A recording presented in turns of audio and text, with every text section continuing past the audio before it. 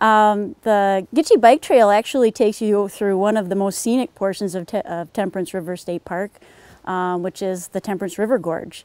Before European settlement, it had a very different name, which I think suits the river very well. It was known as the Coimbish River, which in Ojibwe means deep hollow river. And if you get a chance to see the gorge there, it is very clearly an interesting, is very different river than what else, than the other rivers that you see here on the North Shore.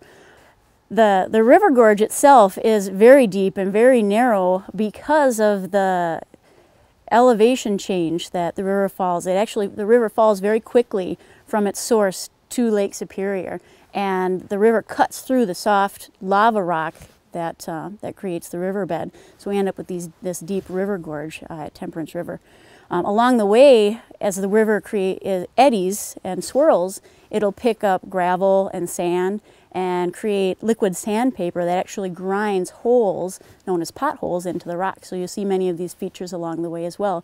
There's a lot to see in Temperance River. We have over 22 miles of hiking trail, from someone who's looking for an adventurous day hike through rugged terrain in the highlands, or for someone who's looking for an easier walk, like down to the mouth of the river.